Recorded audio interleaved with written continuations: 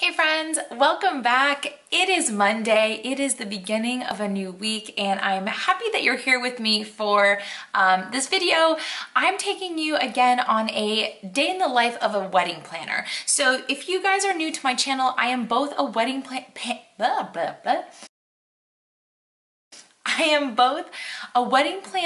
and a Pinterest marketing strategist for wedding pros. So it kind of was a natural transition that I got into Pinterest. I was doing it for my own business. So on this channel, you'll see content from both the wedding planning side of my life and the Pinterest side of my life. But if you're a wedding pro, this will help you no matter what, because I give tips and tricks for Pinterest strategy, as well as just kind of like wedding planning stuff that I feel I loved watching other people's videos about being a wedding planner or a wedding vendor, and learning from them, because I think we all do things differently and there's no, right way to do anything. Oh, hi Pearl.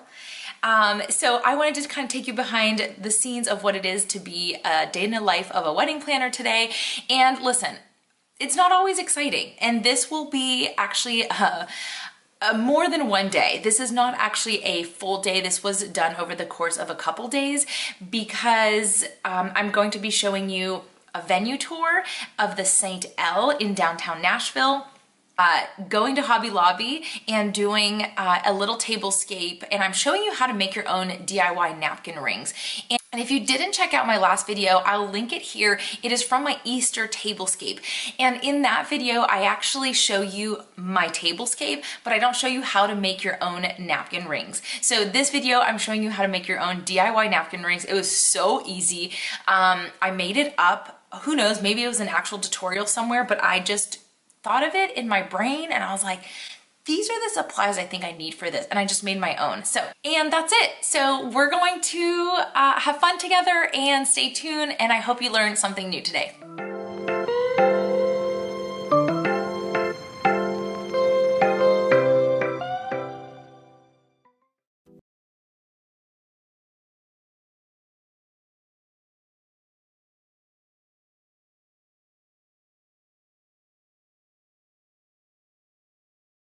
Listen, I don't know about you, but I cannot do anything until the bed is made. It feels so good to just have a clean room. And listen, we have stuff laying around. We have three dogs, so it's not always picture perfect in this room, but it feels good to at least have the bed made before we start the day.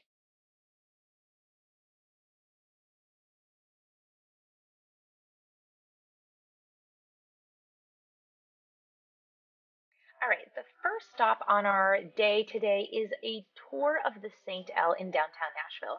So they opened last year, and you can imagine in 2020 they did not get a ton happening in their beautiful space. And I actually really love this space because it reminds me of some places back in Los Angeles, and Nashville was really in need of a cool modern space. So you can see here, this is their main room.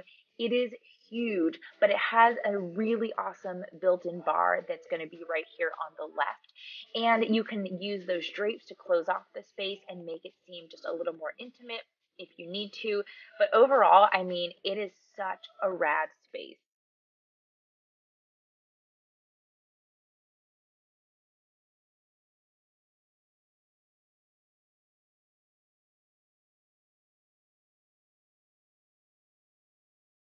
So this room over here is typically where they host ceremonies. They said that they've had ceremonies both here in front of the windows or on this wall on the right here, depending on how many guests you have. I mean, again, the space has all real plants except for that ivy that's along the window line, because it's just too hard to water from there. They have those dimmable bistro lights that you can see on the ceiling. And overall, I mean, the natural light in here is incredible. And don't worry, I asked about parking because coming from LA, parking was always such a big deal for us. But yes, there's a ton of parking spaces right around the building. And I mean, you guys, both for corporate events and for weddings, I think this is such a great space.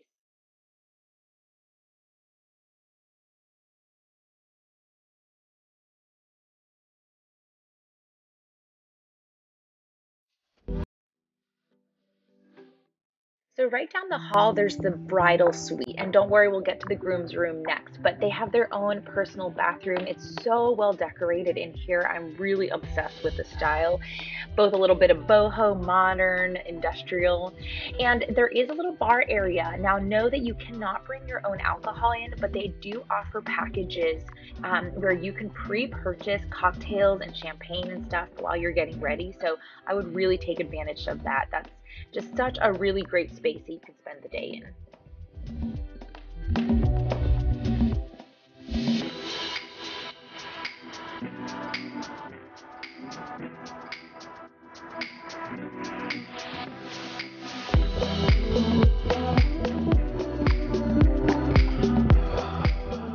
Boys, don't worry, you have your own space as well. Definitely a little more masculine looking, super cool space again. And it is just downstairs, so don't worry, you won't see each other before the wedding if you don't want to.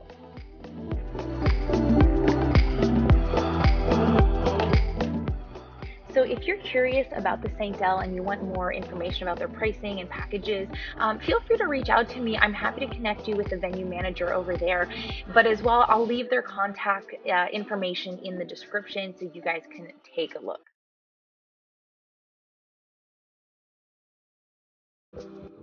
Next up, let's head to Hobby Lobby to grab some items for our tablescape. So as a reminder, this was actually my Easter tablescape, so you'll see a lot of their Easter stuff. And honestly, this, I know you might not believe me, but this was my very, very first time at a Hobby Lobby. I typically go to Home Goods, even Kirkland's, but I was impressed. I mean, there's some stuff that is definitely not my style, but there was some stuff, even just here in the Easter section, that I thought was really adorable. And to be honest, I took some notes of things that I could make on my own too.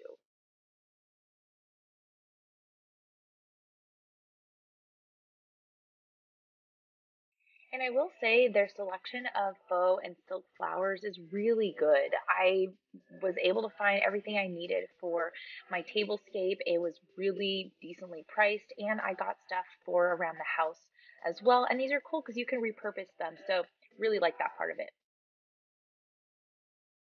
All right, gang, let's learn how to make our own DIY napkin rings. They're super easy. They can be whatever color or pattern you want. So, let me show you how I did it. I want to start by apologizing that all of these videos are verticals from my phone. I don't know what happened, but the ones that I took on my camera, I cannot find anywhere on my SD card. So forgive me. I hope you can see clearly on these vertical videos. But anyway, the first thing I did is actually at Hobby Lobby, I went into their material department. I don't know if that's the fabric department. And I found this on sale. I went in the sale rack because I really needed just a little bit, but it was a minimum of 1 yard that you could purchase. So I found this like cool, funky, like pink shimmery fabric that I really liked, and I grabbed that. Now, what I really wanted more than the fabric was the tube. So the tube of the fabric is what I'm going to use for my napkin rings, and is literally the perfect size for napkin rings. So all I did is I grabbed the end. I guesstimated, I would say about an inch width, if that's go guesstimate with that. And then I start using a pocket knife and I just slice through it. And it's not perfect by any means, but I don't really think it has to be because the napkin's going to go in it and you're really not going to see the edges.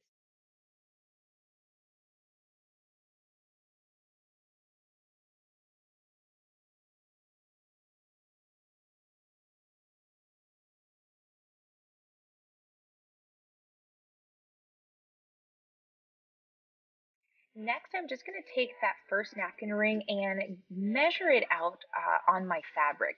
Now, my first ring, I made a mistake here where I should have left a little bit extra on the edges in order to tuck the fabric under, like inside the napkin ring itself.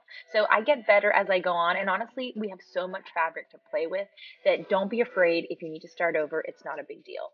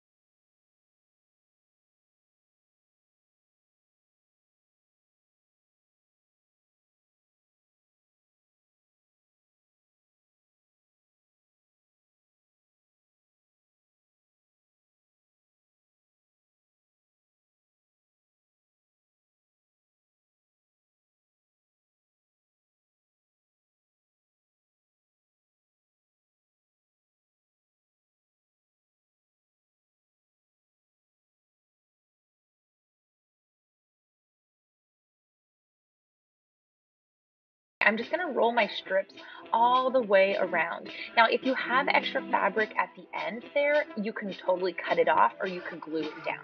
It's completely up to you. Here, I'm just gonna glue it down, make it overlap so it kind of has a little bit more of a smoother seam.